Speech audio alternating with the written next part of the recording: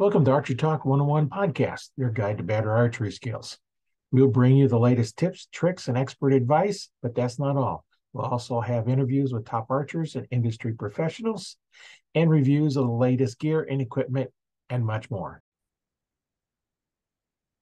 Yep, got that. Yeah, we got it going here today on this episode of Arch Talk 101. We're at podcast number 153 now. So we've been doing it for a while and having lots of fun. Hi, my name is Rory Canterbury. I'm going to be your host in Arch Talk 101, and we have a special guest on the line with us, and we're going to let him introduce himself and then tell us something about him. Well, thank you, Roy. I'm D Falks. I've been an archer for a long time. I don't know, almost 30 years. I was the national director for the Archery Shooters Association from 2002 until 2022. I've been on the board of directors for USA Archery. Was there for 8 years. I was a JOAD committee member for USA Archery for over 6 years. I was instrumental in starting the Scholastic 3D Association, S3DA, and I was with Jenny Richardson from the start, from about 2003 until we formed S3DA in 2012 with NASP. And I've done a lot of contract work with the ATA and even wrote a book, Inner Archery. Know how good you are, believe it's good enough. And so, which you can also pick up on Amazon or Lancaster Archery Supply. But so I've had a good. We'll leave a link in the description on how to get it for those that want to get it. That makes it easy for them to get it, to remember. Yeah, I think it's a pretty fun book. We'll talk about it later. But yeah. I've had a really good career in archery, and archery has been very good to me. And now that I'm pretty much semi-retired, I'm not working for ASA anymore. I'm on the board for the S3DA. I wrote all their instructor curriculum. I do a lot of coaching. So I'm just having fun being semi-retired and traveling the world to archery tournaments and doing a lot of coaching and just having a good time. Sounds like a lot of fun, and you've done lots of things with archery. Yeah, I've been very lucky. I'm very lucky. And I just have to say that, I have to give so much credit to Mike Terrell and the ASA, because when I started there in the summer of 2002, he started me right off in 2003. We went to the ATA show, made some contacts, and he was not that interested in going to a lot of the big hoopla events like the ATA summits and all this stuff. He preferred to be a little bit more low key and manage ASA as a whole, and he sent me. And so, I got to make a lot of contacts, and it helped out. I just followed wherever they led me. And I got my coaching certification, and I got to work on Junior Dream Team and started international coaching. And so if it hadn't been for that job with ASA, I would just been another stick flinger out there, going to 3D tournaments and having a good time with the boys. But luckily, I got a job that literally promoted me, from the ground up. That sounds really interesting. So, what made you get started in archery? Well, back when I was a kid, I walked across the street to Sears, and I bought this little blue recurve bow with some fiberglass arrows, and lost all my arrows shooting at blackbirds in the backyard. So that kind of ended that career within a week or so. And I didn't have enough allowance to buy any more arrows, so I just blew it off. But about 25 years ago, I didn't even own a bow then, and I was had a hunting buddy down in Fayetteville, Tennessee, and went down. We were supposed to clear some shooting lanes for rifle season. And I drove up into his driveway, and he was out in the backyard, had a bag target with a picture of a deer on it, and he was shooting arrows at about 20 yards into that bag target. And so I was joking. I said, Donnie, what the hell? You can't even hit that bag with your bow. How you gonna kill a deer? And he said, well, by the time you're in a tree stand in mid-November freezing your butt off, I'm going to have my tags filled and I'll be watching football. I didn't believe him. But at the end of the year, he told me he's going to buy a brand new Hoyt, and he gave me that old PSE Mach Flight 4. And that's what started my archery career. It had about 31-inch draw, and I'm a 28-inch draw. I mean, I was anchoring back behind my ear. My wife thought it looked like fun, so I had to buy her a brand new Matthews MQ1, and that started an escalating arms race that to see who could spend the most money on the least amount of equipment. And it was a lot of fun. We uh we shot archery every day, every weekend. Went to archery tournaments, indoor, outdoor. Shot field archery, and if he hadn't given me that old bow at the end of that year, I probably never would have gotten into it like I did. I might have, maybe, but I tell you, old Don Dickey giving me that bow was what really started me on my archery career. And I mean, that old bow finally blew up, and I had to buy a brand new Matthews. And of course, more money, more money. I've shot everything. I've shot Matthews, Hoyts, and Bowtechs, and PSEs, Dartons. I mean, shot them all. And I just love archery, and I love coaching archery. And I have to, credit that old hunting buddy, man. He got me hooked, got me started, and it just took off from there. Yeah, it's you never know, when you get into a sport or doing something, you just like, nah, I don't want to do that. And then you go out do it first time, it's like, oh, this is fun. And then you just keep going and going and going. And next thing you know, you've spent a lot of years doing it and you don't ever want to stop. Yeah, it's like that. I mean, the first arrow I ever shot out of that bow is still in the backyard there somewhere. I was about 20 yards from the target. I don't know. I mean, I didn't even know how to look, watch arrows fly. I just put a pin on the target and that old finger release. I pulled the trigger and like, oh my God, where'd it go? It's not in the bag. So then I walked up about 5 feet from the bag, and then did a little walk back from there to get my sights on. Yeah. Yeah, it got me hooked. And I think my wife, you know, shooting too. She said, "Man, this looks like fun." And so we started shooting, and it was indoor season, so we shot indoor. Then we went and started shooting 3D outdoor. Then we learned how to shoot field archery. And if she hadn't really, gotten to be so hooked, then I probably wouldn't have gotten to be hooked at such a high level. Because I mean, we literally spent so much money on the sport that one day she was looking at the credit card bill and said, "You got to figure out how to make this thing pay for itself." Yeah. So, I said, "Well, the only way to do that is like when I was skydiving, it's like, well, become an instructor." And so I got my instructor certification from Jenny Richardson. That was why I got started with NASP. And then I did that for about, I don't know, 4 or 5 years. And then about 2007, I was talking to one of my buddies, and he said, "Well," he said, "how much you charge?" And I said, "Well, back then I was charging $25 an hour for instruction." And he said, "Well, you charge $50 if you get a coach rating." I'm like, "Oh yeah." So I went, got me a coach certification, and that's where it really took off. And not because of the money, but once I learned what coaching really was and the opportunities that, would be afforded by being a coach, the travel and international work and stuff. And so my wife and I really used that as a reason to take vacations to foreign countries that we would never have gone to just to go vacation. But since there was an archery tournament, oh heck yeah, man, sign me up. I'll go down to Guatemala for 10 days and have fun. So, I've been on 49 international archery events since 2009, and that's 49 places I would have never gone if I wasn't shooting a bow. Yeah. Yeah. That's well, and then too, when you have business, that's business expense. Hmm. Yeah. You, you got to watch out. You don't take it into the red. Yeah, well, you just got to have have the advantage when you take it and use it when you can, and um, that's what good tax accounts are good for. But Yeah, I agree, man. It's been a real fun ride. And I've learned a lot along the way.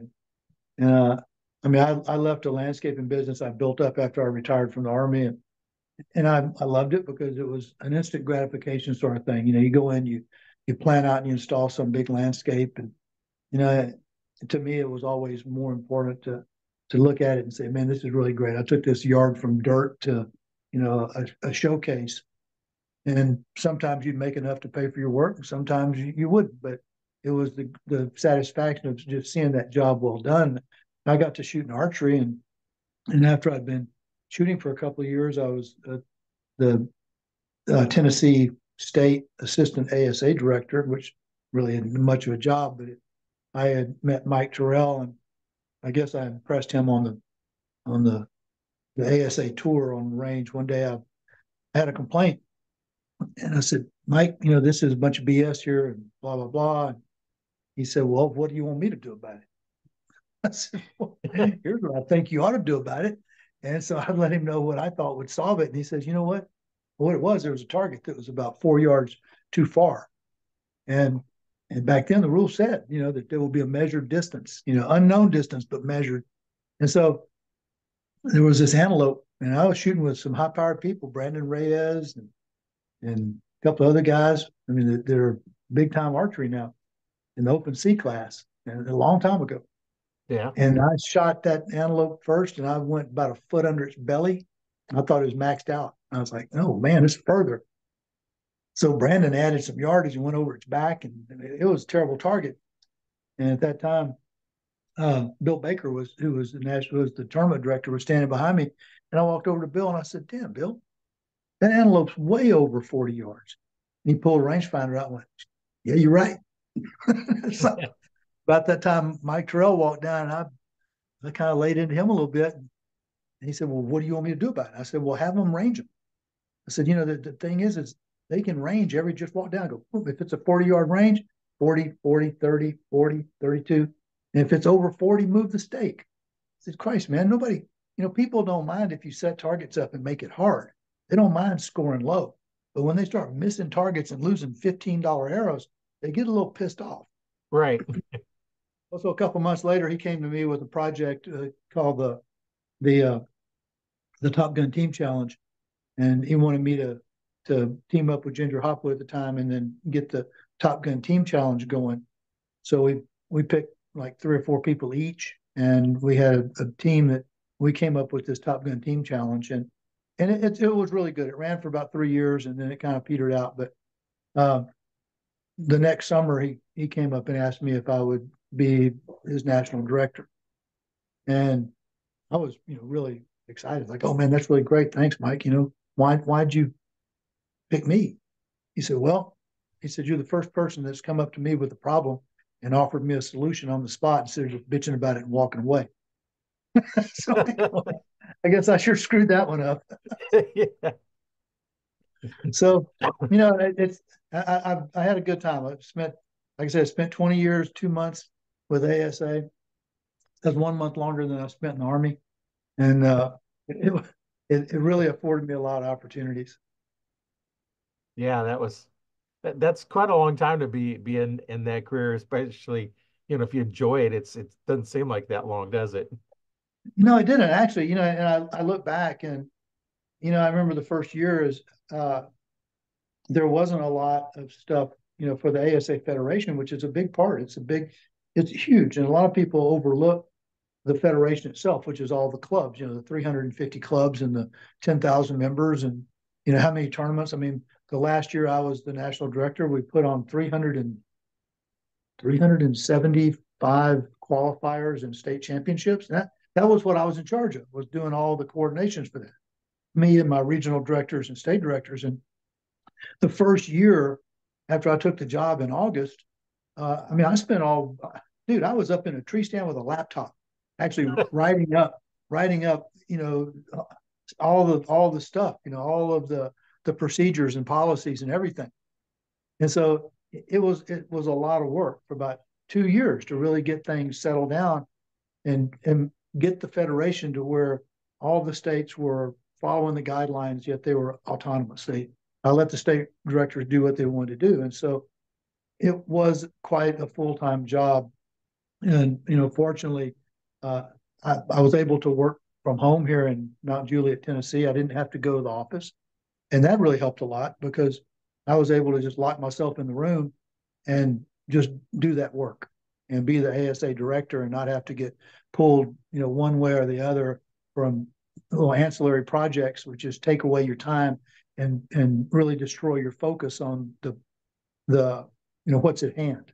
Right. So, but time passed pretty quick though. I look back and I was like, man, that was That was 20 years.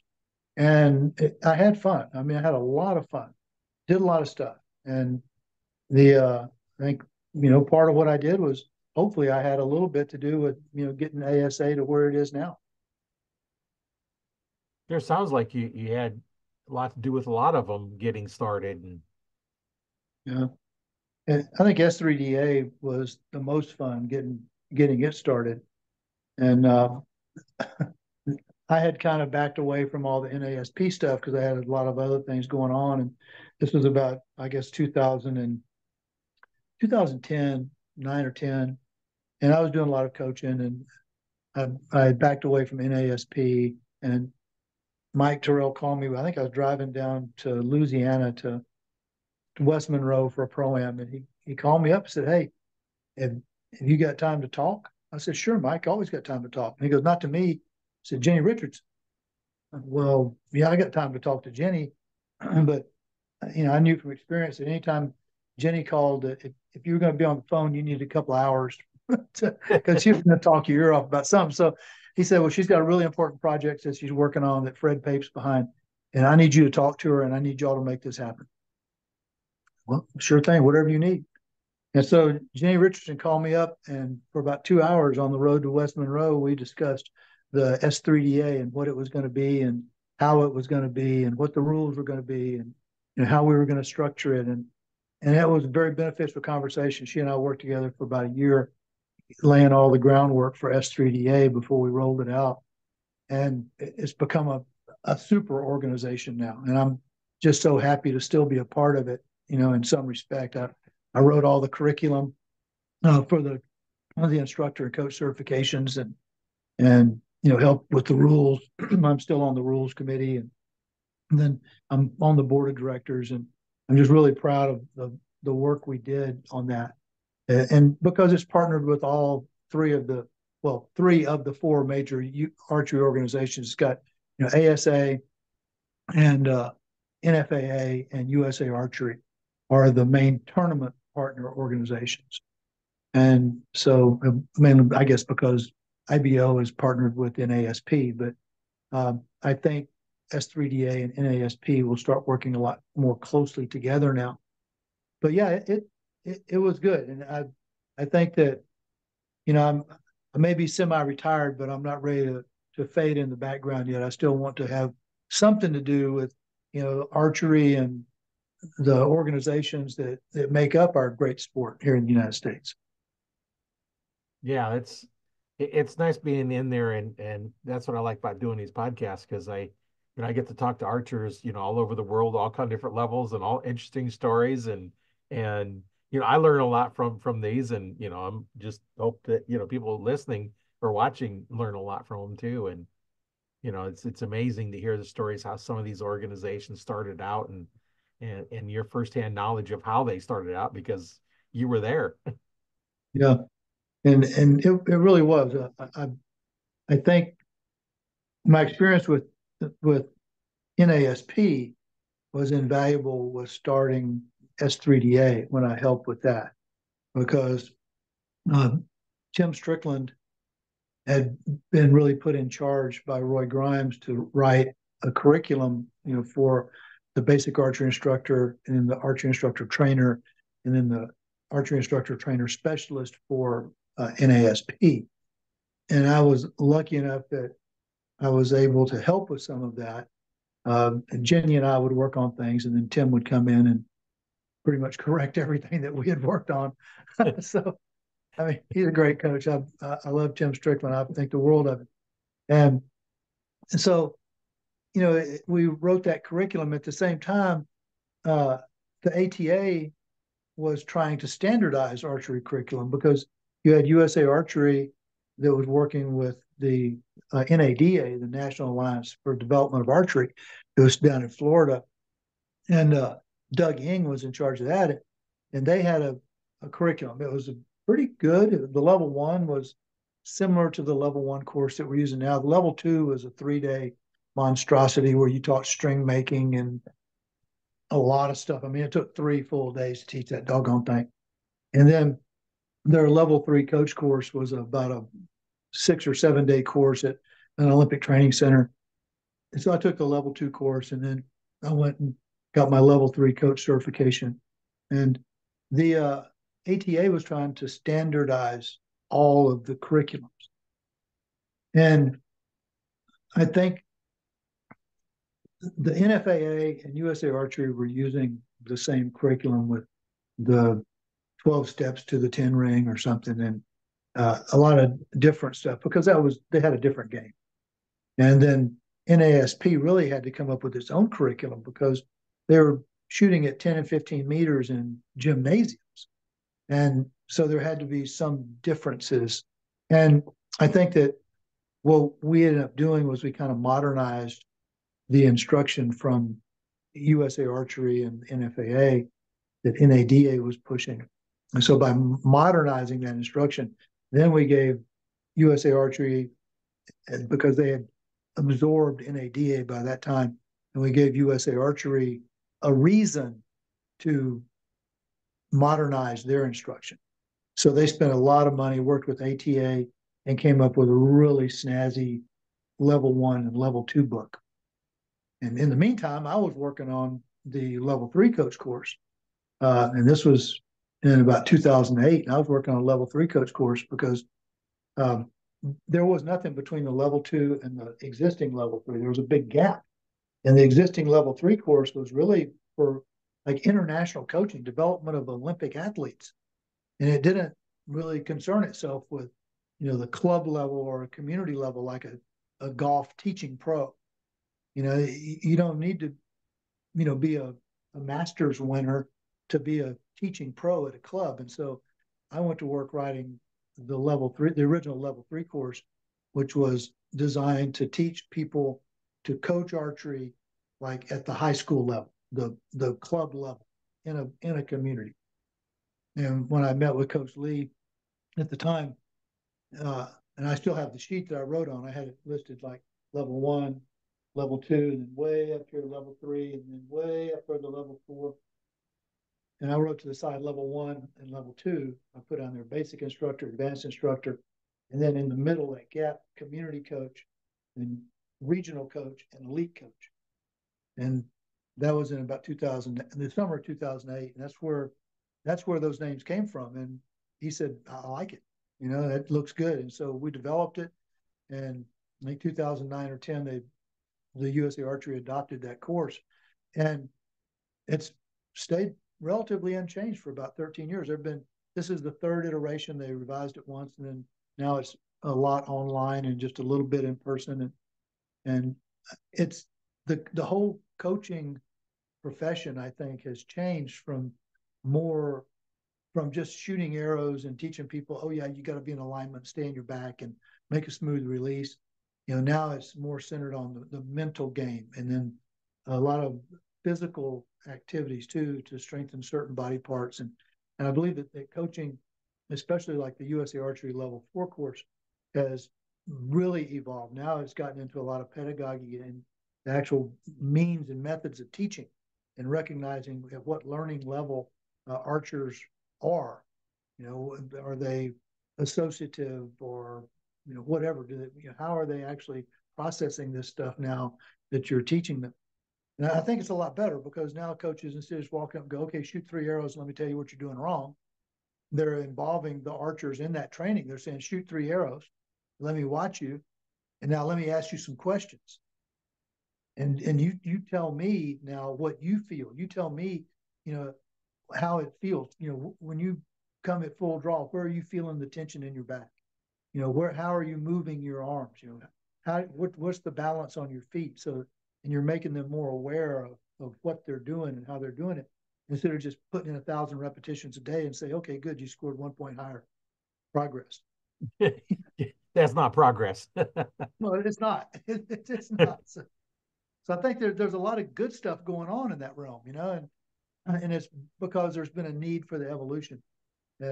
Archery has evolved. I mean, when Brady Ellison broke the national record Rick McKinney held the national record for like 24 or 28 years for a feeder round.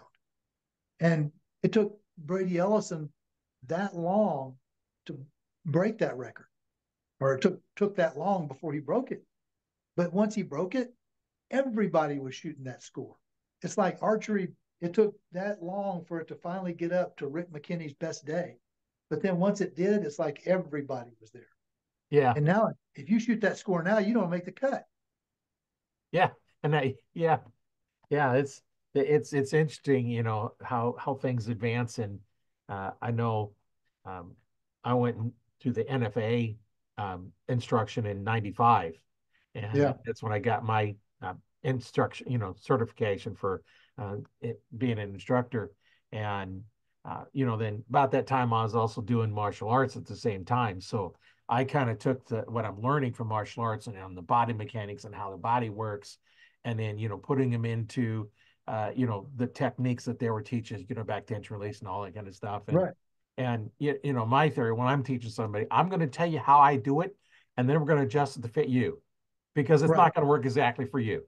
And I've always done that, teaching martial arts for many years, and archery and everything else. It's like you learn real quick, how to determine, something's not working. You have to go a different way. Maybe not understanding the words you're saying in the order you're saying them, but now you have to step back. It's like, okay, what different way can I teach the same thing? Yeah, we did that a lot in martial arts. The technique's the same. It's like I can teach you one way or the other way. One way you get it, one way you don't. And same thing Right. with archery. You got to just adapt to that shooter, because your body's different than mine, and every archer's body is a little bit different, and we have to adjust for it. Yeah, and that's one thing that I've always working with Coach Lee, being able to work with him when I was on the junior dream team as a coach for that like almost 10 years. Uh, and we would go to 4 camps and we do other stuff. And but he always said that the whole NTS method is not it's not something that's set in stone that should be cradled to the grave. It's something that's a basic form, and this is how we teach beginning archers. But once they start to master this, then we need to start tailoring the instruction and the techniques to that archer. And he and I do too. I teach that there's 4 techniques to archery. There's the principle of alignment and the principle of holding and the principle of expansion with compound end recurve. It's the same thing. It's increasing back tension. And then the principle of follow through. And it doesn't matter what technique you use to get to alignment, as long as you get there. I Right. don't care how you do it. You just got to get there. But so many coaches think, oh, there's only one way, and I'm going to teach you one way to do it. Or there's only one way to achieve holding, or there's only one way to expand. There's only one follow through that I want to see. And I look at people that, especially in ASA, and I went to pro-ams for 25 years, and I watched Jeff Hopkins. Jeff Hopkins is one of the winningest pros ever to walk the face of the earth in ASA. I mean, even Levi Morgan. I mean, Levi probably still has yet to win as much as Jeff did as a pro and a senior pro. But Jeff has the most funky kind of release holding method. I mean, he gets up here at anchor and his hands all twisted around. I can't even get my hand in that position, but it wins for him, And I mean, who's to say that there's only one way to hold a release? No, there's not. You get to No. a consistent anchor. You develop your back tension, and then you maintain it through your release and follow through. I mean, I know people. We used to shoot with a guy here locally. Everybody called him Shaky because he'd hold so long that he'd just be just shaking like a dang tree in a hurricane. Bam, X. It's like what? And to do it again 5 times in a row. X X X. And he shoot 360 X's, shaking like a damn bush in a hurricane. It's like I don't know how you do it. I can't. So I'm with you. You find something that works, and if it's not working, then you should, as a coach, you should know about 100 different ways to make it work. And usually, Right. one of those ways is about 3 steps before the point where it's not working anymore. And because you just have to kind of unravel it until you get to that sequence. And that's what I love about coaching is just the whole experimentation process until you find out what's going to work for that archer. Yeah, the thing is, be consistent. If you can do it consistently every time, you're going to get better. That's why That's they the make problem. that's why they make movable sights, Roy. Yeah. I mean, I hear people, my arrows are all landing to the left. Well, then move your sight. What the, try, try moving your sight, see where they go. Yeah, that's it's like, well, the sites are set, well, they can move and They can uh, move us. I mean, I heard Linda Beck told this kid we were at a tournament down in El Salvador, and he was, I mean, the boy was pretty good, and he was shooting his hitting left or right, whatever, blah blah blah, and he was shooting and shooting and shooting and shooting, and Linda kept telling him, hey, you're hitting high, you're hitting high, you're hitting high.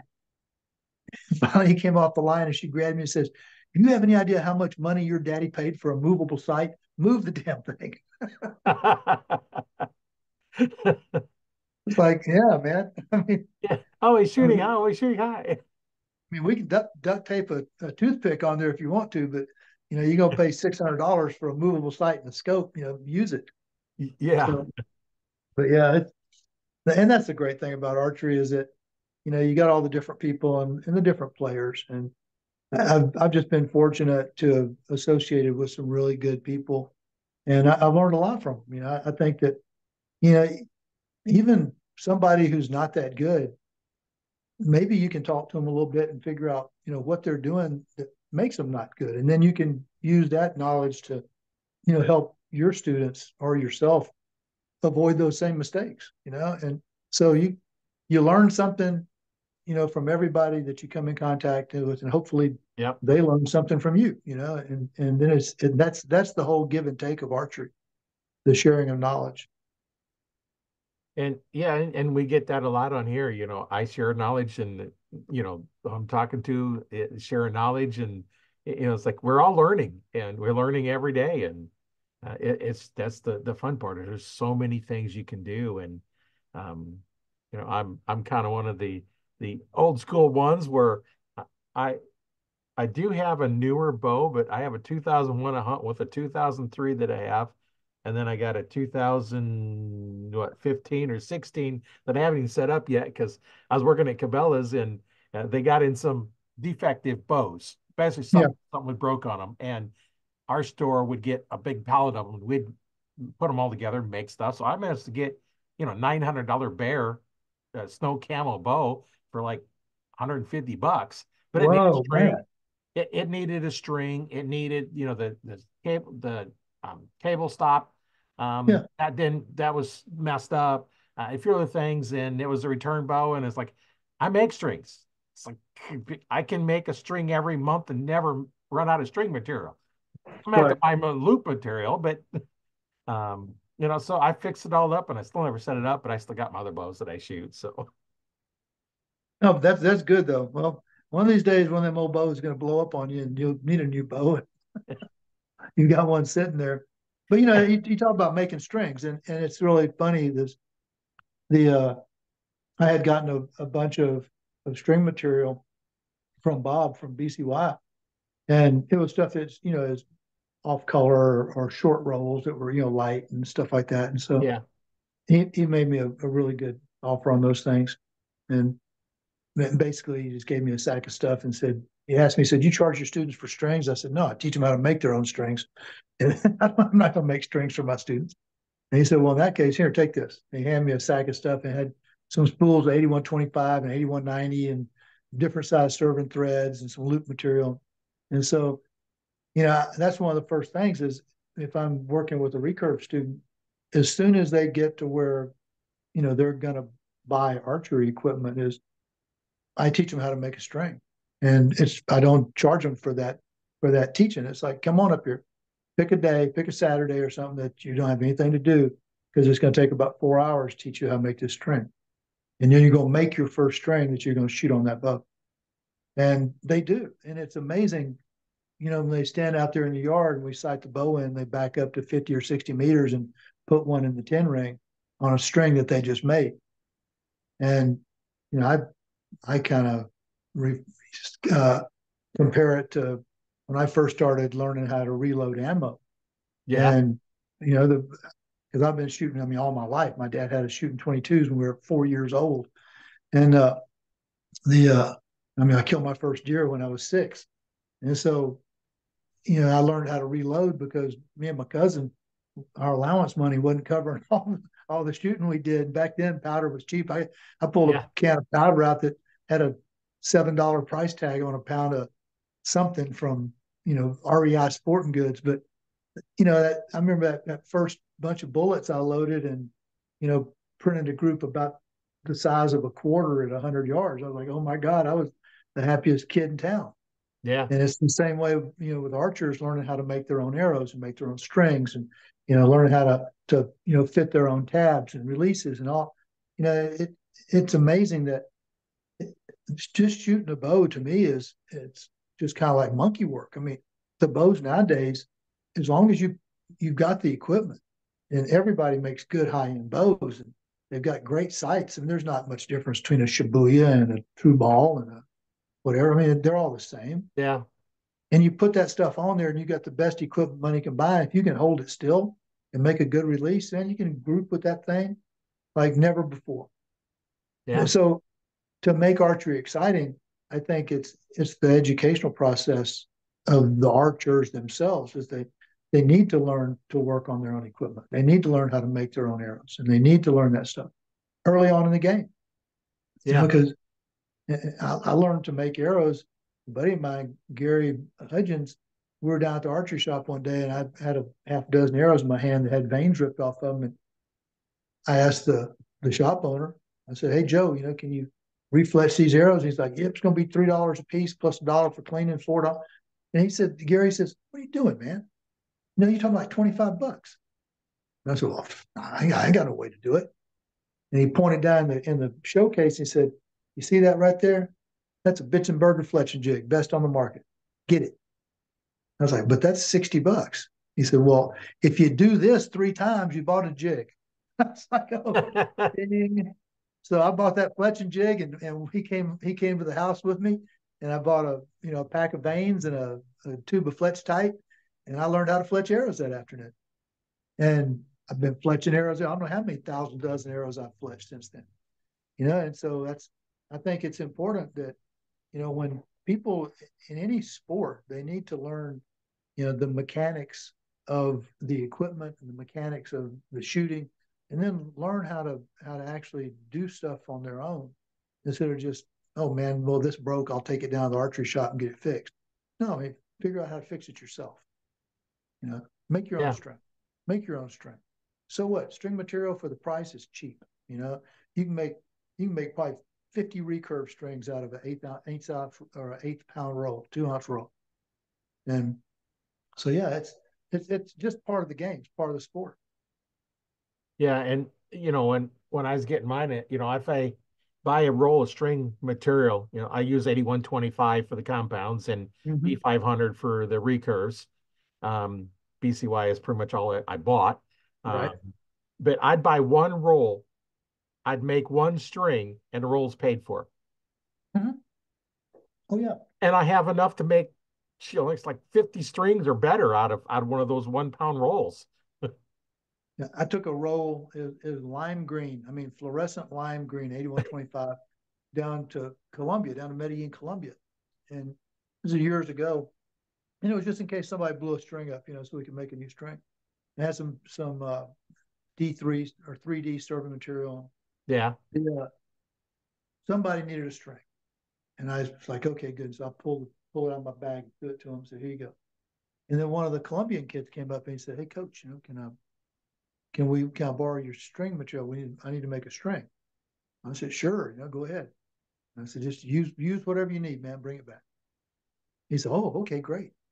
Well, I guess he didn't quite understand that I meant for him to use whatever he needed, because turned around about 2 hours later, and there was like a dozen lime green strings going across that field. Brought me the roll back, and it looked like it hadn't even been used. I mean, it's because it's like, dude, give me that string.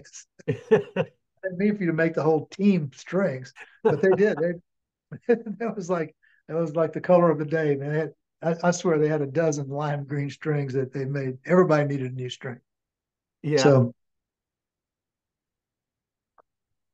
Yeah, yeah, that's kind of fun. It's just making all kinds of different ones. And I know I was doing some things on making strings, and um, I made up some little sample ones to kind of show, well, okay, here's yeah, lime green and pink, Yeah, and then I did another that's pretty one, sick. purple and pink. Um, then here's another one. I think it's copper and blue, um, black and copper. I think this one is. And then I just made one. Um, I've made some what I call braiding instead of just regular twisting. What Right, I do is ends up doing is twisting each side. So you put them right. inside of each other, and then they form little V's in your string. And Huh. when I had my store, I just made a video. I just uploaded it to the my YouTube channel as well as Arch Truck 101 Facebook group. And I got a friend of mine that want to have my store. I'm I don't remember doing it, but I must have made his wife one of those strings because he started making strings. He's down south something. I forget where he's at now. Um, but so started making strings, and his daughter says, "I want one like Mom's got." He didn't know how to make one Oh because my gosh. I don't know of anybody that's made strings that way. He And had to, he had so to figure it out, huh? yeah, so it's like, well, I'll make a video and I'll post it, how to do it. And I kind of did. I made a 50-inch string, and then I made it exactly 50 inches, and then I, twisted them inside and out, kind Right, of what I call braiding, and then measured it, didn't change, and then I put like 12 twists in it, and it shortened it, half inch, right. a quarter inch. First one is I tie my ends together, so I have Hmm. a continuous loop, and then on the jig I'll turn the ends of it and I'll stretch it before I even do any serving on it. Right. I Now it's do. I stretched. serve it under pressure. Yeah, I Yeah. serve mine under pressure. And so I started at 50 inches. And then after I tied all the knots, got it stretched out, I was 50 and a quarter.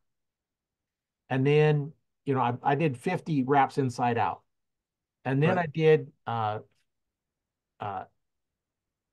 no, I did 20, yeah, 25, I know 50 wraps inside. And then I did 25 twists. And now it was a quarter inch shorter than 50 inches.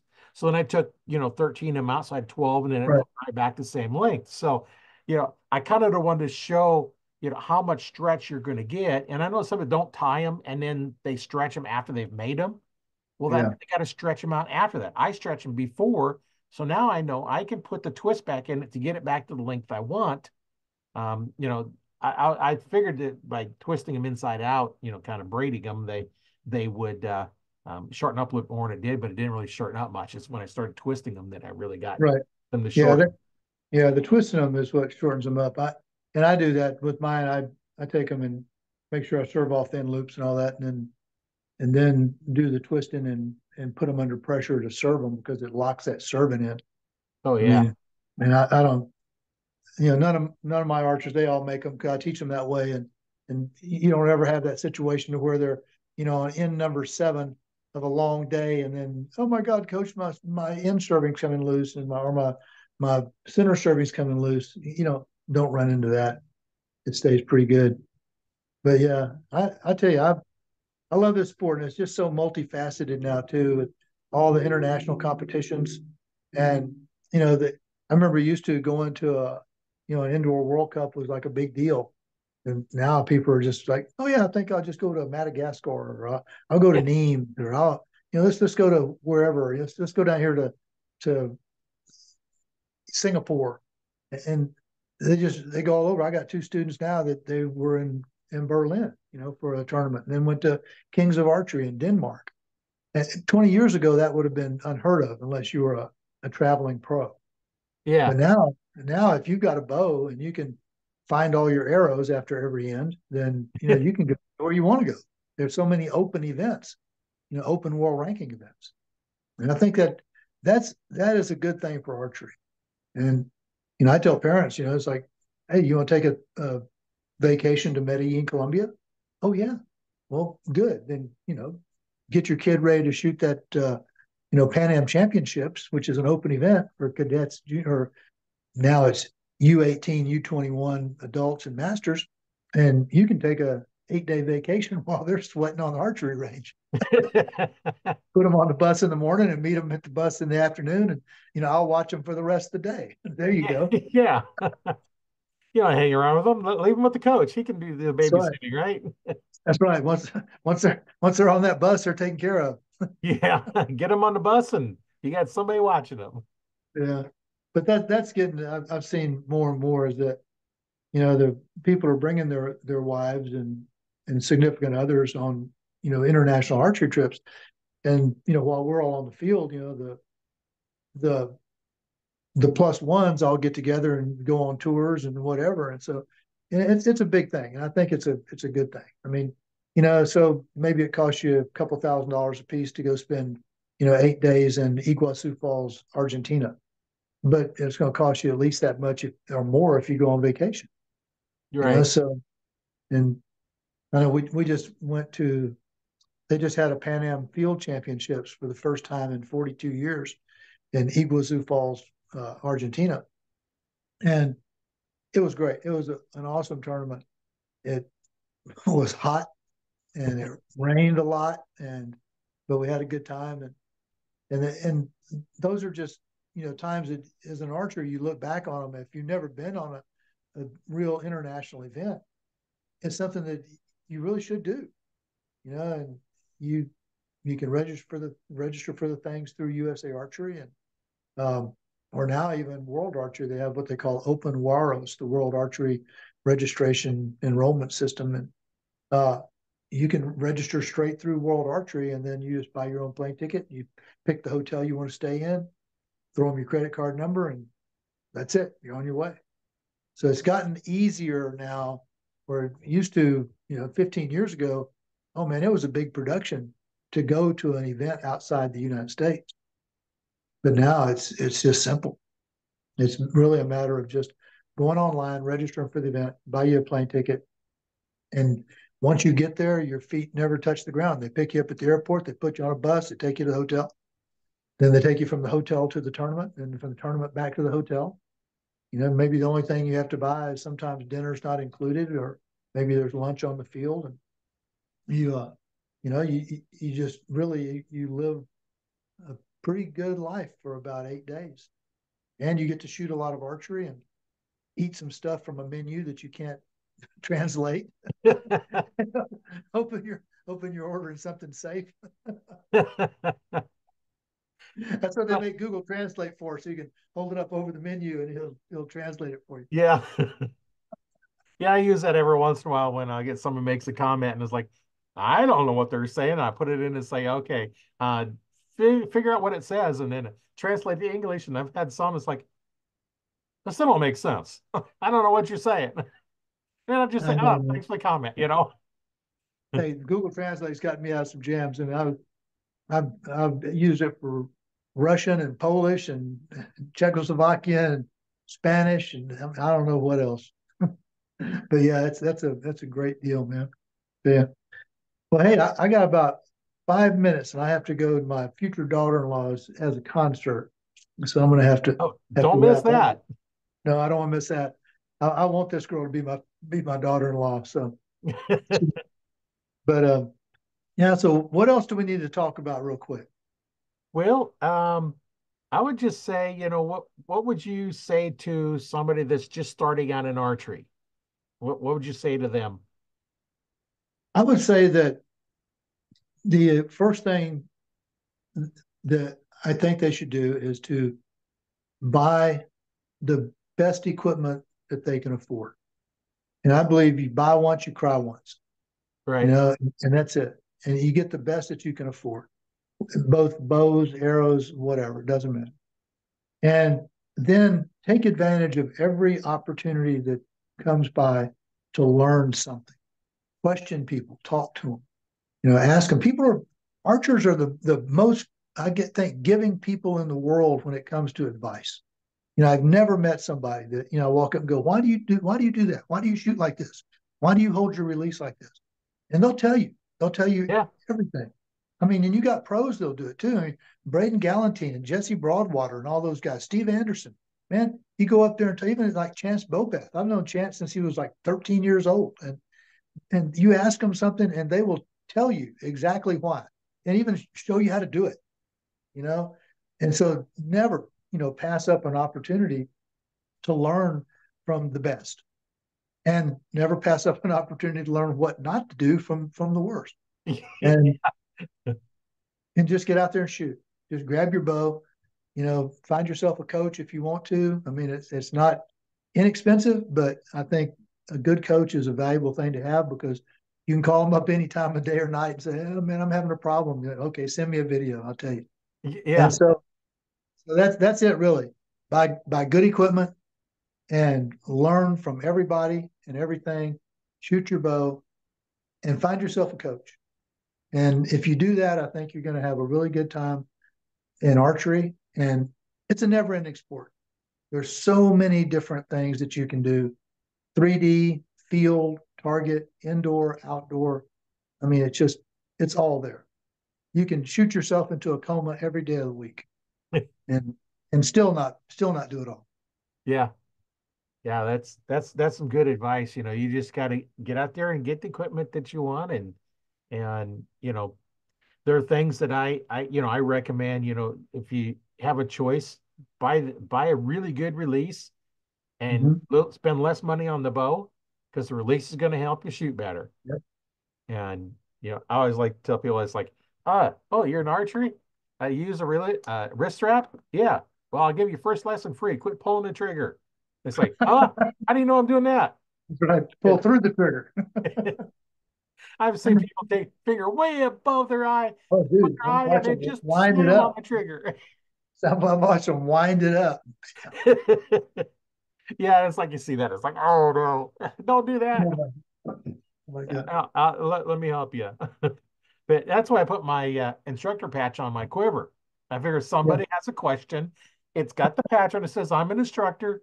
Come up and ask me. I don't go up to them and say, hey, I can make you shoot better. No, of They're course not, not. if you want help, ask me, like you said, somebody's shooting, they're just gonna help you out. And I was talking to one of the guys, he was shooting against one of the a top shooter, and he was Yeah. struggling, and he's competing against him. He comes over and helps him. Yeah. It's like he's helping you beat him, Yep. and that's just what we And that, get. And that's the kind of people that archers are. They really are. So, yeah, but well, hey, I tell you what, I really appreciate this. And if you decide you you want to do it again sometime in the future, man, let me know. I can talk archery for days. yeah. Well, anytime you want back on, we'll come back on, and I'm not opposed to having you back on. We'll pick a different subject to talk about, and Hey, there's always subjects we can talk about. maybe we talk about reloading ammo and deer hunting or something. Yeah, I've been reloading. I got my first reloading press in 1976, Yep. RCBS Rock Chucker, and I've loaded thousands of rounds. Oh man. Well, I tell you, I'm right there with you. I've got an RCBS progressive, 4 station progressive. I don't use the progressive mode. I do everything by hand, but I've got, and I think I got it back about the same time, about in the mid to late '70s. And Yeah. that hunk of cast iron has saved me $1 million on ammo. But Oh yeah. Well, the nice thing about reloading, same thing was doing your own equipment in archery, yeah, is I was able to work up a load from my /06 and my 270 to put 3 shots in the same hole. right. Factory ammo, you can't do that. No, but you can. I mean, you can go up a half grain, tenth of a grain. I mean, I use an old RCBS 505 beam scale, and Exactly what I have. yeah, and I actually take it, throw it short, trickle it in, and then the last couple of kernels, I pick it up with tweezers. But yeah, well, hey, I got to run, Roy. I appreciate this, man. It's been good. Been Yeah. fun talking to you.